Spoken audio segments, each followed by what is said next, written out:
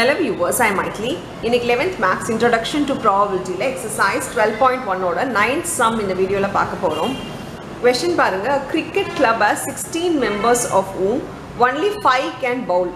So mottama 16 members irukanga and the 5 members vandu bowl பண்ணுவாங்க ன்னு சொல்லிருக்காங்க.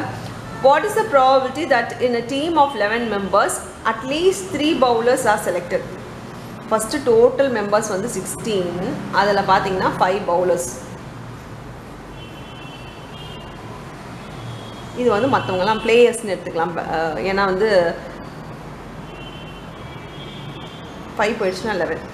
So 11 players. ஏன்னா இவங்க யாருன்னு தெரியல, பேட்ஸ்மேனா ஆல்ரவுண்டரா ஃபீல்டிங் பண்ணுவாங்களான்றதெல்லாம் நம்மளுக்கு அந்த டீட்டெயில்ஸ் இருந்தால் சும்மா பிளேயர்ஸ்னு எழுதிக்கலாம். இப்போது what is the probability that in a team of 11 members. இப்போ டோட்டலாக 11 மெம்பர்ஸ் தான் இதுலேருந்து செலக்ட் பண்ண போகிறோம். அந்த 11 மெம்பர்ஸ் எப்படி இருக்குமா, at least 3 bowlers are selected. So கண்டிப்பாக இதுலேருந்து என்ன பண்ண போகிறோம், நம்ம அட்லீஸ்ட் 3 பவுலர்ஸ்னால் 3 பவுலர்ஸ் இருக்கலாம், 3 பவுலர்ஸை விட மேலே இருக்கலாம். அப்போ யார் 3 பவுலர்ஸு இல்லை 4 பவுலர்ஸு இல்லை 5 பவுலர்ஸ் தான். ஏன்னா அதுக்கு மேலே பவுலர்ஸ் கிடையாது. அதனால் இந்த 3 கேட்டகரி தான் இங்கேருந்து நம்ம 5லேருந்து செலக்ட் பண்ண போகிறோம். இப்போ டோட்டலாக 11 மெம்பர்ஸ் வேணும்னு இருக்காங்க இல்லையா. இப்போது 3 செலக்ட் பண்ணால் பேலன்ஸ் எத்தனை பேர் வேணும், 11 மெம்பர்ஸ் வேணும்னா ஃபஸ்ட்டு 3 பவுலர்ஸ் செலக்ட் பண்ணால் 8 பிளேயர்ஸ் நம்ம இங்கேருந்து 11லேருந்து 8 செலக்ட் பண்ணோம். 4 செலக்ட் பண்ணுறதா இருந்தால் 7 செலக்ட் பண்ணோம். 5ஆக இருந்தால் நம்ம 6 செலக்ட் பண்ணி ஆகணும். ஸோ இந்த கேட்டகரி வச்சு தான் இந்த சம்மை போட போகிறோம். அதாவது 5லேருந்து நம்ம ஃபஸ்ட்டு 3 பவுலர்ஸ் முக்கியமாக என்ன தேவையோ அதை முதல்ல எடுத்துடணும். 3 பவுலர்ஸ்னு ஒரு ஸ்பெசிஃபிகேஷன் அவங்க கொடுத்துருக்காங்கன்னா முதல்ல 3 பவுலர்ஸ் எடுத்துகிட்டு பேலன்ஸ் உள்ளவங்கலேருந்து நம்ம வந்து பிளேயர்ஸ்லேருந்து நம்ம 8 எடுக்கணும். அப்போது இப்போ ப்ராபபிலிட்டி ஆஃப் செலெக்ஷன் என்ன வரும்னா, ப்ராபபிலிட்டி ஆஃப் செலெக்ஷன்றது எஸ்ன்னு போட வேணாம், ஏன்னா ஏன்னு எடுத்துக்கலாம். ப்ராபபிலிட்டி ஆஃப் ஏ பார்த்திங்கன்னா 5லேருந்து 3 செலக்ட் பண்ண போகிறோம். 5 பவுலர்ஸ்லேருந்து 3, 5லேருந்து யார் வேணால் இருக்கலாம். அதனால் 5லேருந்து 3 செலக்ட் பண்ணுவோம். இன்ட்டு 11லேருந்து அந்த டைம் பார்த்திங்கன்னா 8 எடுப்போம். 11C8 11 மெம்பர்ஸ்லேருந்து நம்ம எனி 8 எடுப்போம். அதனால் ஏதோ ஒரு காம்பினேஷன்லேருந்து எடுக்கிறதுனால 11C8 ப்ளஸ் இல்லைனா 5C4 into 11C7 11லேருந்து 7 எடுப்போம் ப்ளஸ் 5C5 into 11C6ன்னு எடுப்போம். ஸோ இதுதான் நம்மளுடைய இந்த சம்முக்கான ஆன்சராக இருக்கும். இது வந்து வெறும் செலெக்ஷனுக்கு டிவைடட் பை த ஓவரால் இல்லையா. டிவைடட் பை ஓவரால்னும் போது பை த டோட்டல் என்னது,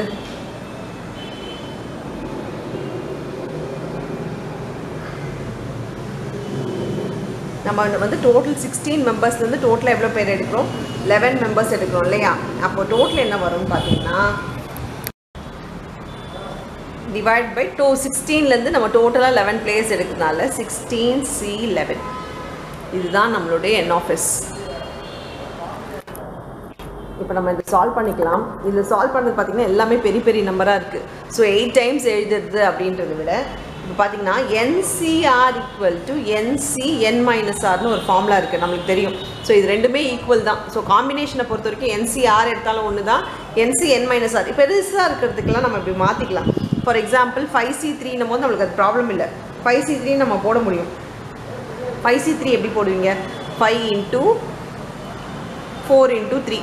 இது வந்து எத்தனை கொடுத்துருக்காங்களோ அத்தனை டிசெண்டிங் எழுதிக்கோங்க. Divided by 3 factorial. Divide by இது என்ன இருக்கோ அது ஃபேக்டோரியல் இன்ட்டு இப்போது 11C8 இருக்குது அப்படின்னா நம்ம 8 டிசெண்டிங் ஆர்டர் எழுதுறதை விட இங்கே மைனஸ் பண்ணுங்களேன்.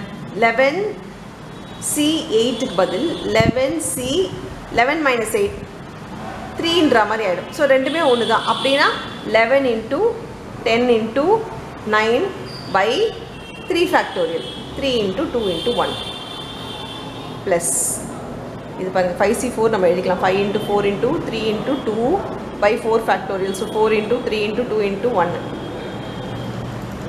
into இது அதே மாதிரி 11C7னா 11C4ம் ஒன்று தான். 11C7க்கும் ஈக்குவல் டு 11C4.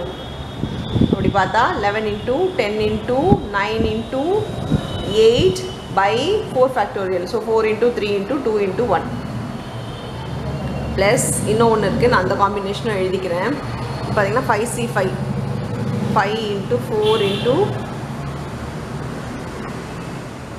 5C5 உங்களுக்கு டேரெக்டாக 1ன்னே எழுதிக்கலாம். ஸோ நான் எழுதிட்டேன், அதனால் நான் எழுதிடுறேன்.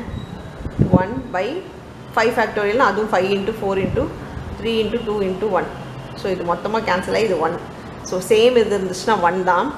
Into 11C6. 11C6க்கு நம்ம டேரெக்டாக அது 6 டைம்ஸே எழுதிக்கலாம். So 11 into 10 into 9 into 7 into 6 into 5 by 6 factorial 6 into 5 into 4 into 3 into 2 into 1 divided by 16C11. So 16C11 na 16C11 பார்த்தீங்கன்னா this is equal to 16C இது மைனஸ் பண்ணால் நம்மளுக்கு வர்றது 5. So 16 into 15 into 14 into 13 into 12 by 5 factorial na 5 into 4 into 3 into 2 into 1. So இப்போ இதெல்லாமே solve பண்ணிக்கலாம். 3 போயிடும், 3 2s are ஆகிடும். So 5 2s are 10. இங்கே பார்த்தீங்கன்னா 3 3s are 9, 2 5s are 10. So இதெல்லாம் மல்டிப்ளை பண்ணி எழுதிக்கலாம். இப்போ 5 4 3 அப்படியே கேன்சல் பண்ணிக்கலாம். இங்கே 4 2s are 8 கேன்சல் ஆகிடும், 3 3s are 9 கேன்சல் ஆகிடும். இங்கே 6 5 கேன்சல் பண்ணிக்கோங்க. சாரி, இங்கே 8 எழுத மறந்துட்டேன். 10 11 10 9 8 7 6 மட்டும் இருந்தால் போதும். இப்போது 6 மட்டும் தான் கேன்சல் ஆகும். 6 மட்டும் 5 2s are 10 கேன்சல் பண்ணிக்கலாம்.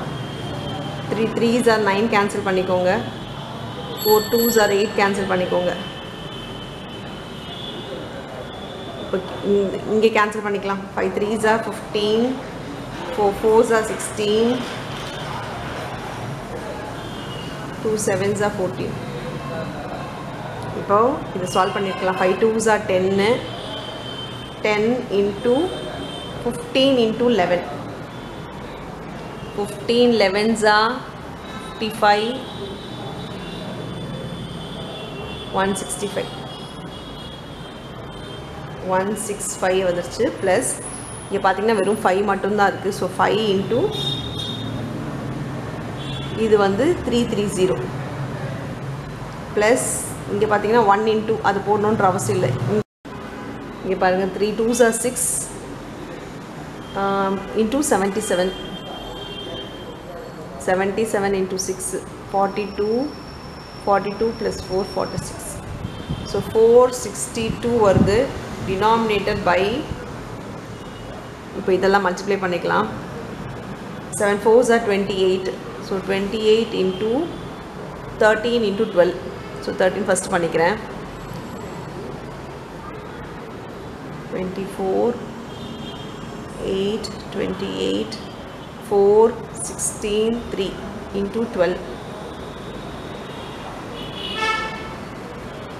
8 12 7 364 8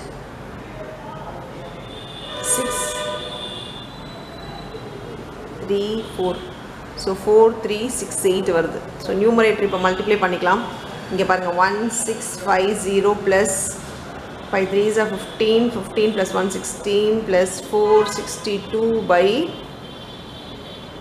4368. மேலே ஆட் பண்ணால் 2 10 16 1 10 17 1 3 by 4368. இதை கேன்சல் பண்ணோன்னா 2 டேபிள்ஸில் அப்படியே கேன்சல் பண்ணிகிட்டே வந்துருங்க. ஃபைனலாக பார்த்தீங்கன்னா 627 by 728 வருது. ஸோ இதுதான் உங்களுடைய final answer for the 9th some. அவ்வளோதான் இந்த சம். தேங்க்யூ.